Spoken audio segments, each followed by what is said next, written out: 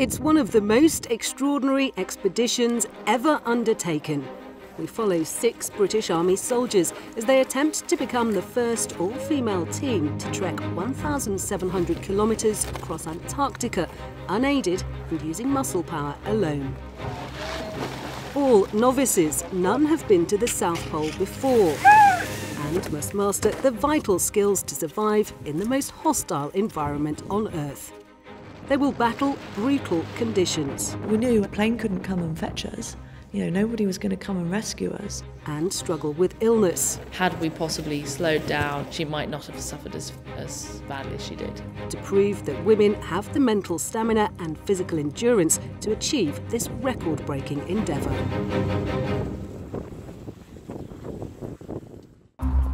It's day 1 of a training and planning process that will take 2 years to handpick a select team of women who will attempt to ski across Antarctica. Over 250 troops have applied, but only 6 will have the strength and tenacity to make the final shortlist for exercise Ice Maiden.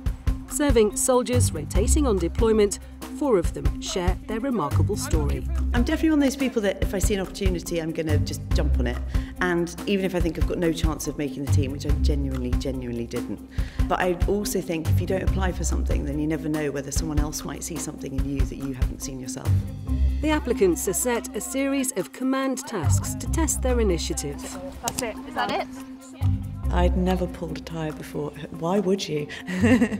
It was freezing cold that morning, and the minute we got these tyres, I thought, well, actually, because of all the frost, it's like ice, it should slide quite easily. But it turns out no, it melted the frost quite quickly, and then the tyre just stuck on the grass, and I hadn't expected them to be that hard to pull.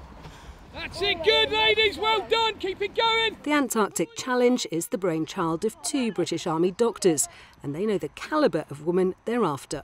It is physically possible to get anybody fit to do this in 2 years, and we knew that. So it was really looking at their attitude to it. What was really interesting is that you've got really fit people, really competitive people who are quite used to being at the front of any race that they do. And then when they started to slip back and they weren't quite at the front, they almost gave up and they're like, well, I'm not doing so well anymore. Whereas the people sort of in the middle, towards the end, they just kept going. They were doing it for the team, doing it for everything rather than just themselves. I was probably about middle of the pack, I think, but I just kept going, and a couple of people would sort of start walking, and I'd sort of try and make sure I'd go back and try and encourage them to go along, because I figured that at the end of the day it's going to be a team exercise. From Wales, applicants will take part in several overseas exercises in polar conditions. In Antarctica, they could face 60-mile-per-hour winds and -50-degree conditions. During exercise Ice Bambi in the Arctic Circle, the women undertake a crash course in winter survival skills with the help of the Royal Marines and the Norwegian Army. You make a cross like this and this. Then it will stay. In Antarctica, they could have to ski up to 50 kilometres a day. With only 2 resupply points along the whole route, they must pull all their food and kit on sledges called pulks. Everything's on the bulk. You don't want things on your back, not only just for balance, but the minute you put stuff against your back, you start to sweat. And sweating is not good in Antarctica because then it freezes and you lose thermal properties.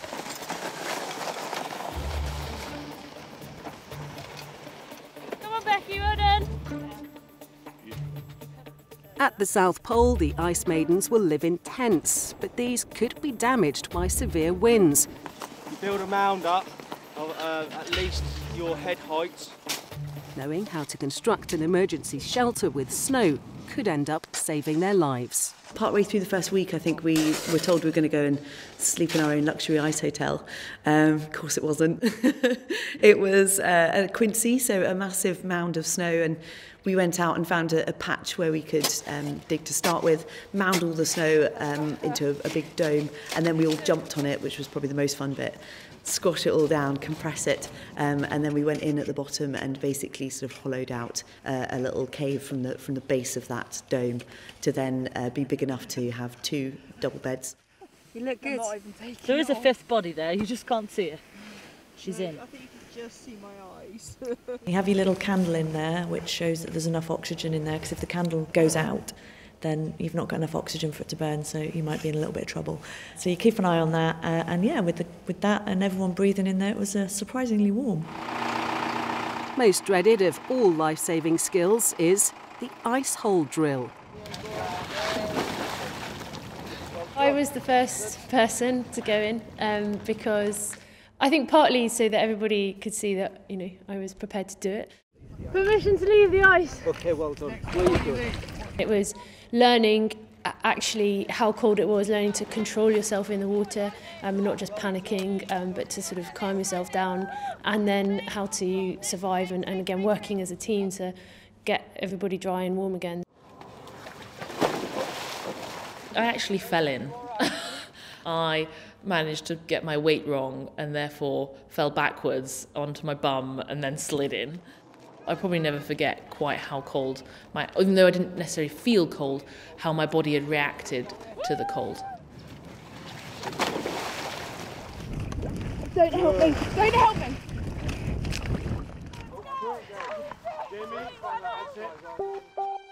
6 months later, the remaining group returns to Luxelva for exercise Ice Ready. Push.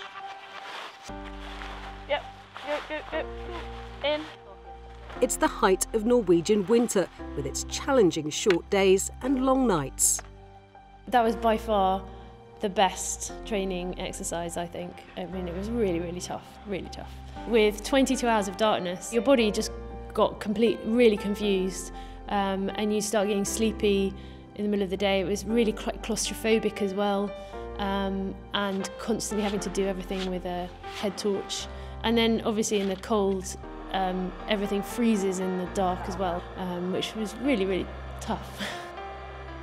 It was a little bit cold last night, and my hot water bottle made me get up in the middle of the night and go for a wee. Oh. Ice Ready was probably the hardest thing I think I've ever done. I think the idea was to see how people cope at breaking point.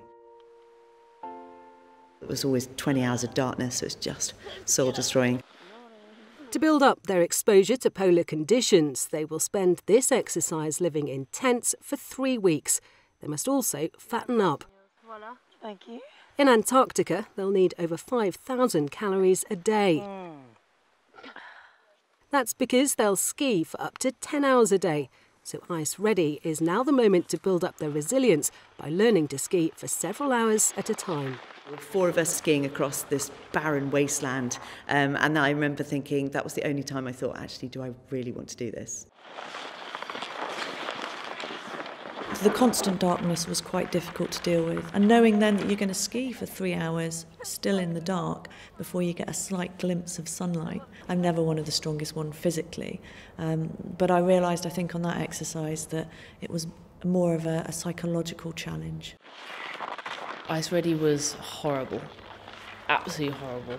I tried to pull myself off it on my birthday. I got to the point where I went, I'm miserable, I'm not enjoying any of this. So I said to Nix, she said, please, can you reconsider? Will you just stay out? Because we've only got, I think it was sort of 3 days left, will you stay out?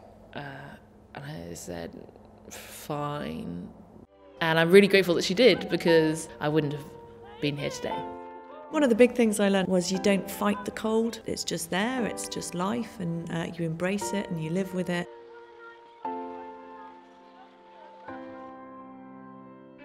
In Antarctica, there is a real risk of falling down a crevasse, a deep ice fracture. On the Swiss Alps, the last few candidates are taught how to rescue a fallen teammate by doing it for real. You could put your foot through one and you'd fall several hundred metres potentially into a dark, cold crevasse, and break a leg would be a good day. Dying would probably not be such a good day. I knew that in Antarctica, because of how remote we were, we would have to do everything all self-rescued. Nobody was coming out to help us. I was really worried about this. I was absolutely petrified of falling. We were all very keen to get the training done. Okay, you ready to go? And it gave us so much self-assurance and the ability to trust in the others that if one of us fell into a crevasse, that we would be able to cope.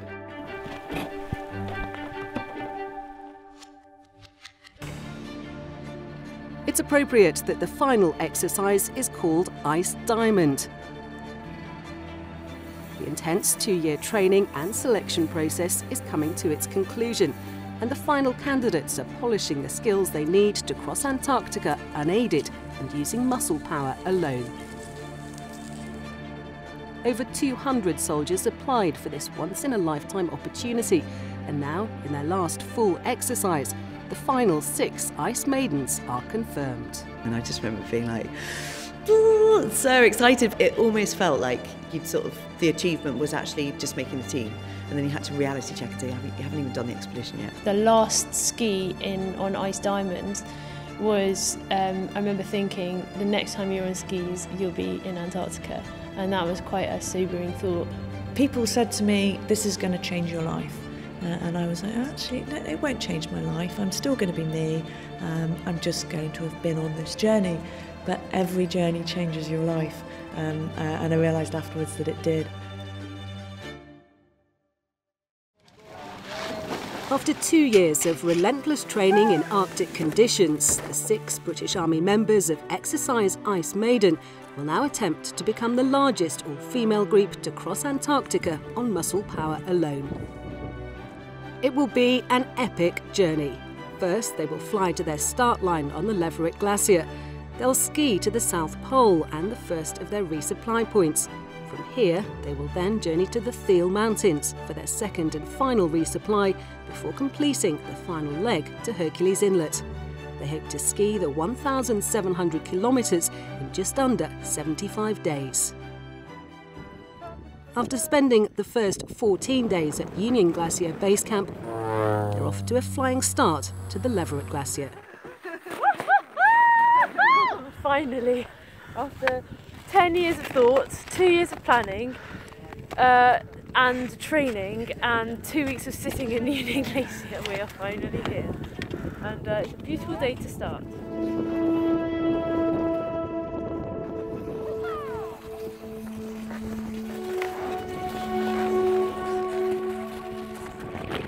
Crossing onto the continent. They soon reach the continent's landmass, the point that marks the official start of their journey from coast to coast. Look at that, OJW. I'm on the continent! They only have 1,684 kilometres to go. The first day it was bright blue skies, sunny, I'm guessing maybe about -20, which is a perfectly manageable temperature, particularly with the sun shining.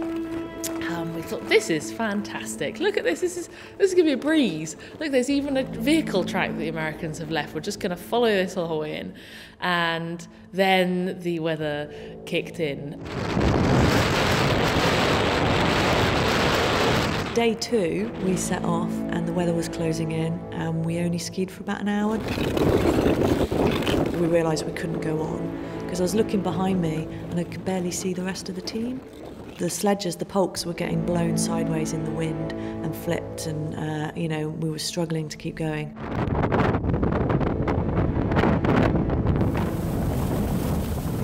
We knew over there that the plane couldn't come and fetch us. Nobody was going to come and rescue us. We had to survive that on our own. And it was a short, sharp reminder of what Antarctica can do and what she can throw at us.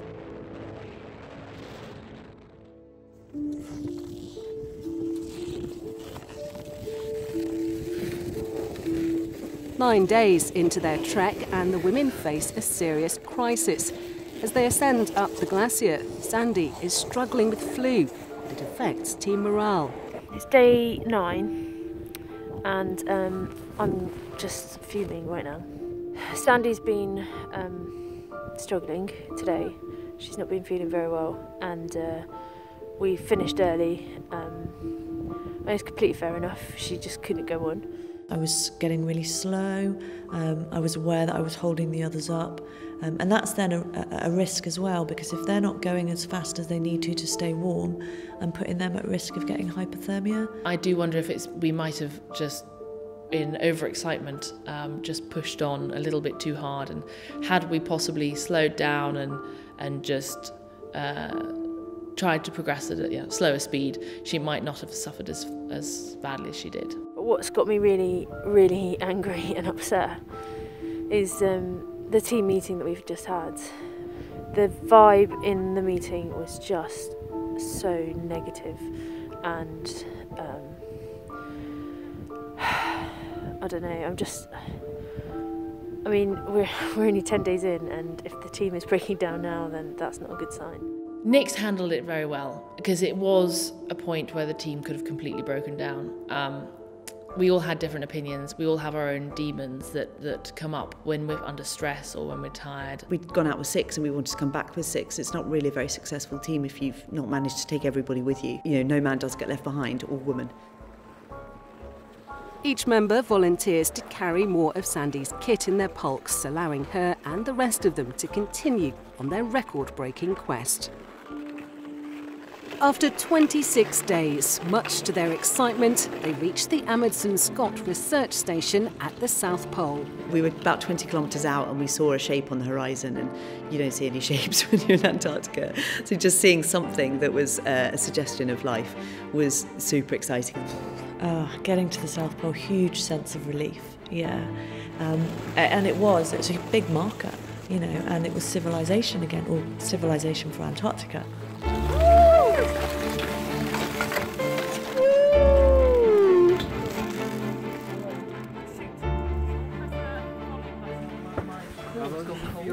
At the research station, there's an opportunity to enjoy some local hospitality with other polar visitors. Food! Real food!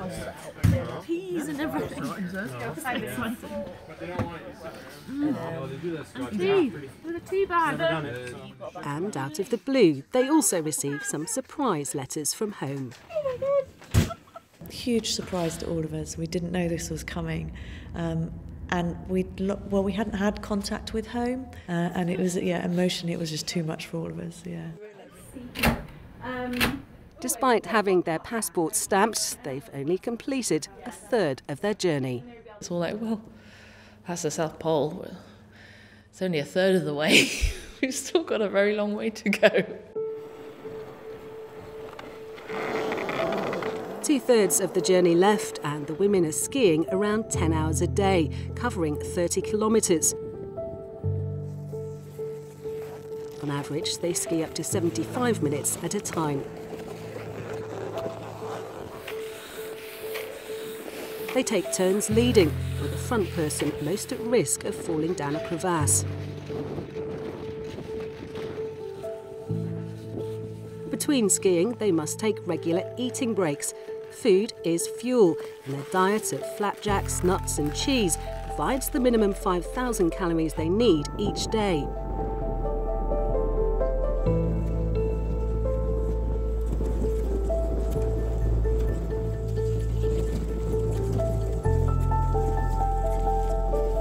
Throughout their trek across the South Pole, these 6 women will share many intimate moments. Happy birthday, dear Zana.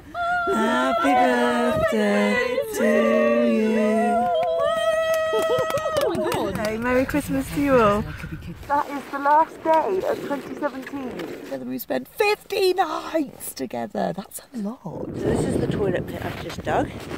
It's got a bit of a back wall to protect your bum from the wind. It's got 2 good solid foot plates and the hole in the middle for everything. You're on camera! This is my favourite time of the day. I love it because I just get into the sleeping bag and stretch my limbs out. And flop. And it feels wonderful. After loading up at Thiel Mountains, their second and final resupply point, they turn towards the finishing line at Hercules Inlet. But But with heavier pulks and a further 500 kilometres to go, mental fatigue kicks in. By the time we got to Thiel, we thought we've got an empty sledge now, it should be quite easy, and it just wasn't. So that was a bit depressing, and then you think, right, we're getting a whole new batch of food, so it's going to get really heavy again.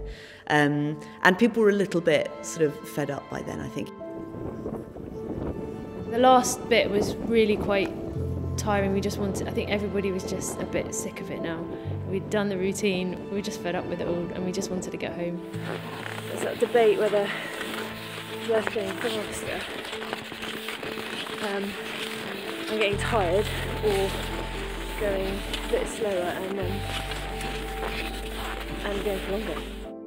I was just a bit frustrated at the end when we were making a decision as to whether to do the extra quarter of an hour for both legs. Can we not go flat out? And I did feel that we went pretty flat out. No one at any point asked for slow down.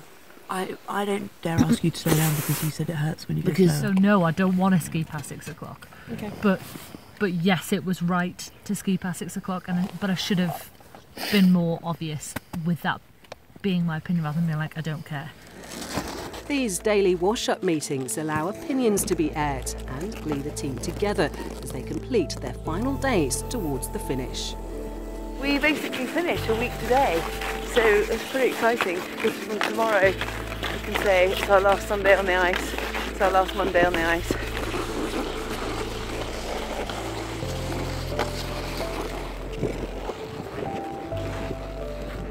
Finally, after almost 2 months and skiing for 1,700 kilometres, the final crossing line is within sight.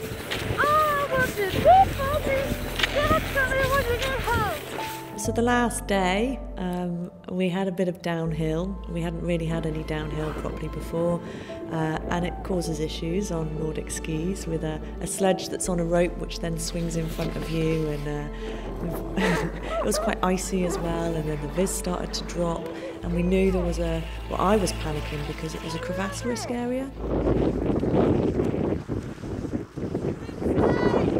When you get to the finish line, there is no line.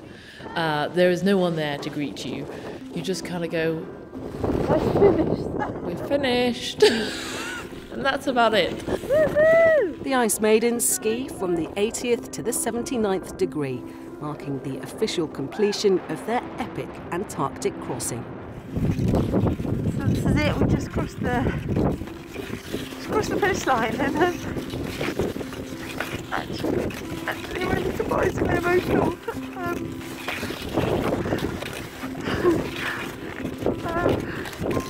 Not really sure what to say, but it's not often that you set a dream and spend 2 years working towards it and it actually comes off. So 6 women, 62 days, a record-breaking achievement. As well as being the first all-female group to cross Antarctica using muscle power alone, they've also become the largest team in history. They've achieved their personal dreams and performed a remarkable feat of endurance. As the Ice Maidens fly home, they can reflect on what they've accomplished. I love the fact that we can inspire other people to do something, because we're all just very ordinary girls. It's not about you as an individual, it's about you working with this team and doing something together. It takes the pressure off, it's relaxing, it's satisfying, it's just the most incredible feeling of that sort of belonging. It was an amazing opportunity, and I'm so lucky to have been able to do something amazing with such an awesome group of women. We are just very ordinary women, and we just happened to do something quite unique, but it took a lot of planning and preparation, and anyone could do it.